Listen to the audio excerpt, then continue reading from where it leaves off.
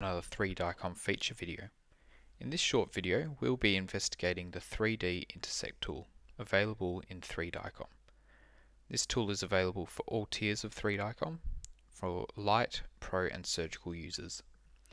Typically when viewing radiological images, users scroll through the orthogonal planes slice by slice to visualize the internal anatomy of the patient.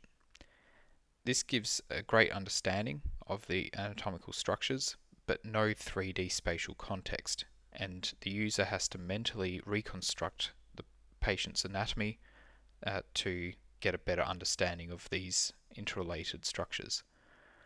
When using the 3D Intersect tool, users can cut in using the sagittal plane or side-to-side plane, the coronal plane, which is front and back, and the axial plane, which is top to bottom.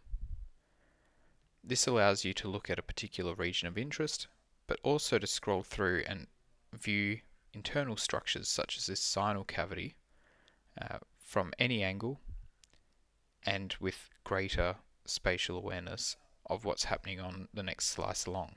So we're cutting in slice by slice, and yet we're able to actually look at what's happening on the next 20 or 30 slices over and get a better understanding of the patient's internal anatomy and how it's all related.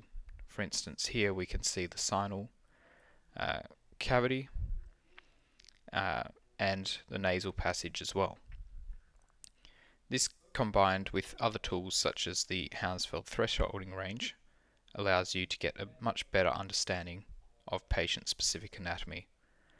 We hope you found this video useful, and if you have any further feature requests or inquiries, please contact support@singular.health.